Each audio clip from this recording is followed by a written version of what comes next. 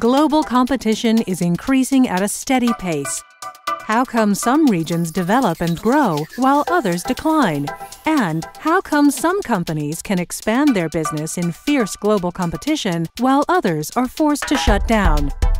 One important answer is clusters that foster competitive firms and innovations. Clusters and innovation have also come to the forefront in policymaking. How can we design policies at international, national, regional, and local levels that strengthen innovation and competitiveness? These are some of the issues that will be discussed by several European experts in this series of programs on clusters, moderated by Professor Örjan Sölvell from Stockholm School of Economics.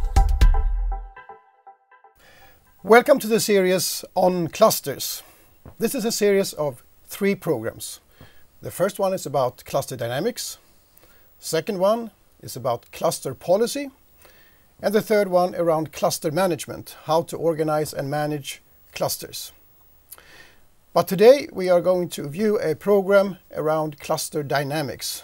It's about how clusters work, what the actors are, the dynamics of clusters, and how they evolve over time.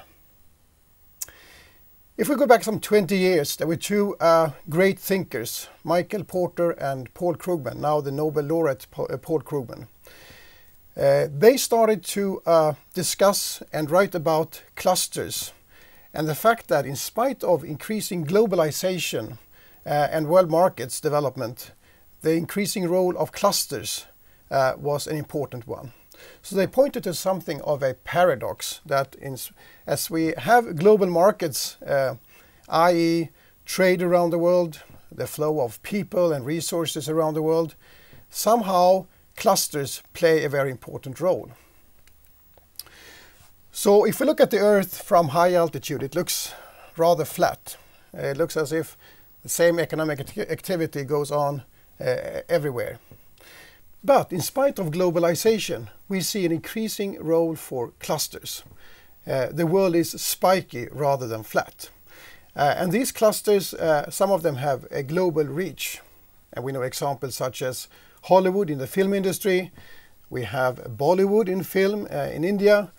We have automotive clusters in Europe, in southern Germany, northern Italy, west of Sweden, and so forth. There are many of these clusters that play a very important role in these global markets. So while the world has become more and more global, it's somewhat of a paradox that actually local markets and local clusters play an increasingly important role. So today we are going to discuss these clusters, how they function, what the actors are in these clusters, and how they develop over time. And for this I brought an expert, Dr. Göran Lindqvist, from Stockholm, from the Center for Strategy and Competitiveness. So Göran, what do you say? How do these clusters function? What are they? How do they work? Right. Well, first of all, clusters are agglomerations. They are bunches of things in one location. But there are different types of agglomeration, and all of them are not clusters. So let's have a little look at that first of all. One type of agglomeration is when you bring economic activity of any kind, any industry, regardless of if it's related to each other or not, in one spot or in one region.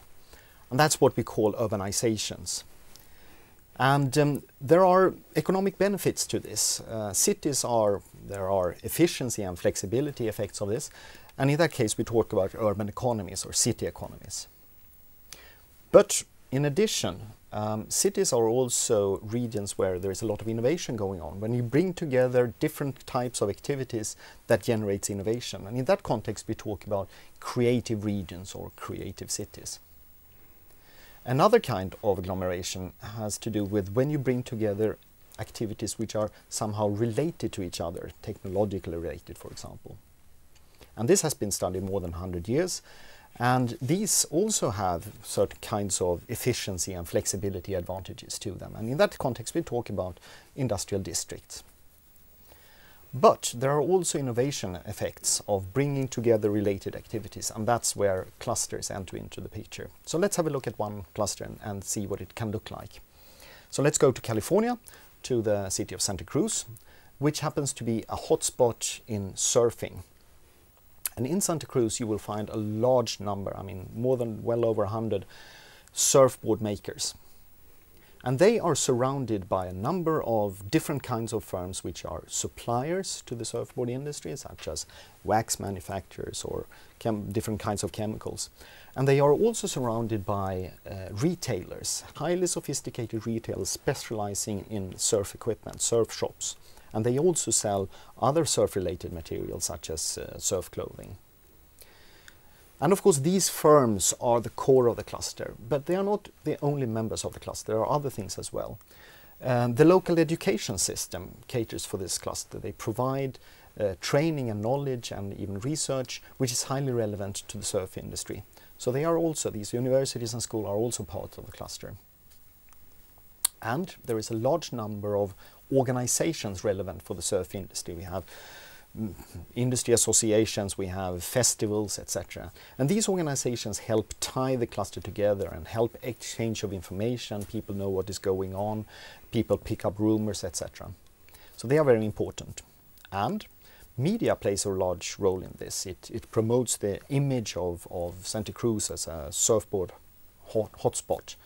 And there are local heroes, surf heroes that play the role of role models and inject identity into the cluster. And to make things even better, nearby there is also a lot of activity in snowboard making and skateboard making. And many of the snowboard makers and skateboard makers are also surfboard makers. So there are other clusters related to surfboard making nearby. So, what can we tell from this picture? Well, we can tell that a cluster consists of many different types of actors. Of course, industry is the most important. The firms are at the core of the cluster, but there are other types of actors as well. Public bodies, government agencies may play a very important role. They make decisions that are important for the cluster. Universities play an important role. They provide training, research and development, which is also important. You have different kinds of organizations for collaboration, anything from Rotary to industry associations. Media plays an important role, and finance, smart money, which is particularly aimed at this cluster, plays an important role. So there are a number of different actors, and when these actors communicate and interact with each other, you get a kind of dynamism in the cluster that makes clusters so interesting. This is something we can measure. The degree of concentration is something we can measure, and it so happens that different sectors are differently highly concentrated. Some are somewhat concentrated. Publishing, for example, in Europe we have publishing in certain, it's particularly strong in certain locations, but it's also present in many other locations, so it's fairly comparatively dispersed. Whereas automotive industry is more concentrated, and the aerospace industry is highly concentrated to a few regions in Europe. If we compare Europe to the US, we notice that there actually is a difference. Europe is becoming a unified market, but we've been working on that for rather a short time compared to the United States, which has been an integrated market for a very long time. And if we measure the degree of concentration in Europe, it's actually lower than it is in the United States. The reasons we are interested in clusters is, of course, that it has a lot of economic benefits. One of these economic benefits is that clusters are good locations for new firms. We did a study in Sweden on new firm formation in 6 different high-tech sectors, and we found that it was beneficial for a new firm to be in an environment where there is a lot of other firms in their same sector. So for a finance industry firm, a new firm in finance, it's beneficial to be close to, in a place where there are a lot of other finance firms already in place. We found that this had an effect on the survival rate. They were more likely to survive the more neighbors they had. They were more likely, the rate they generated new jobs was higher, they paid higher salaries, and they also had the ability to pay more taxes, which is of course of importance for politicians. So this is one of several reasons why clusters are important from a policy perspective.